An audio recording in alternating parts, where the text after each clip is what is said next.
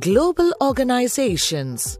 The GATT, General Agreement on Tariff and Trade. A recap of the term, free trade. Foreign trade without any restrictions, either on imports or exports, is called free trade. Due to various reasons, countries create hurdles in free flow of goods and services across the nations. These could be by way of levying tariffs, import duty, or by way of quantitative restrictions.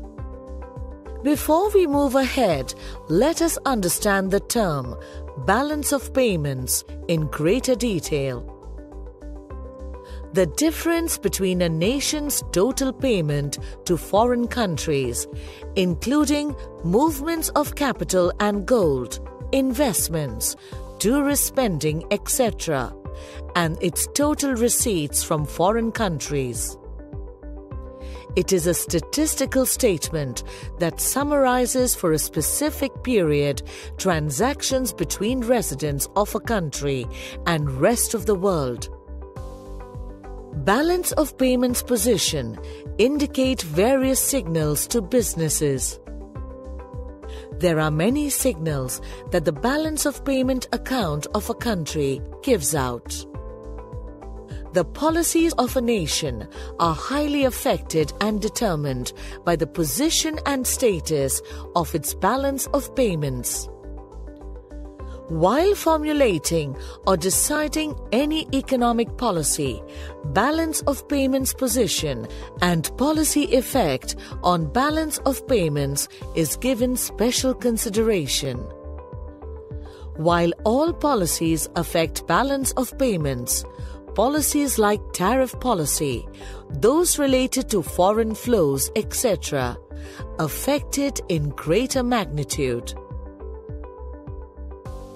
Many countries in the world, especially underdeveloped countries, were facing the problem of deficit in their balance of payment accounts because none of the developed countries allowed free imports from developing countries.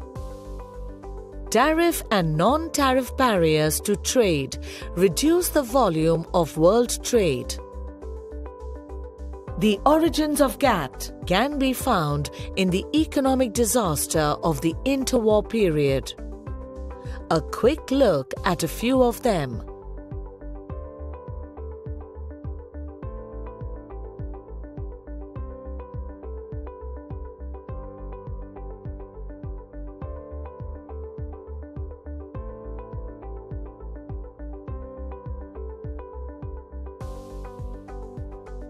With a single major objective of creating a global environment of free trade, GATT, General Agreement on Tariff and Trade. A global organization was set up in 1948. In all, 118 countries in the world were members of the GATT, and India was one of the founder members of it. The most important trade liberalization activity in the post-World War II period has been through GATT. It has given the world a basic set of rules under which trade negotiations take place and a mechanism for monitoring the implementation of these rules. Efforts were made to persuade developed nations to cut down their tariff rates on imports from developing nations.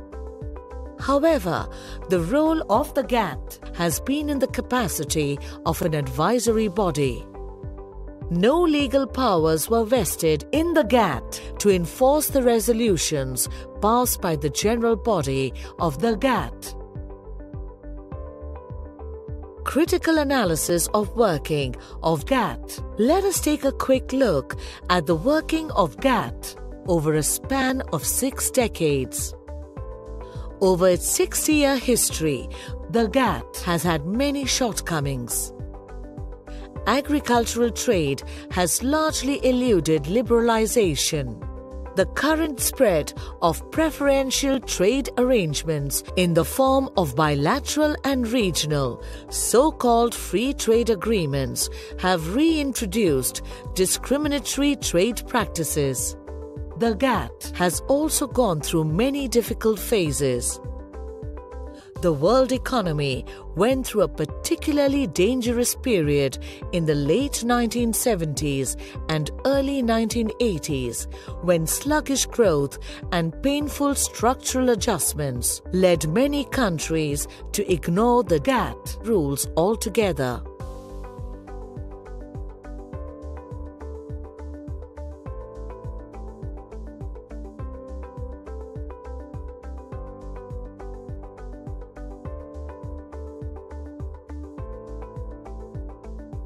Despite these shortcomings and difficulties, the GATT framework has survived as a durable code of conduct for commercial policy and dispute resolution.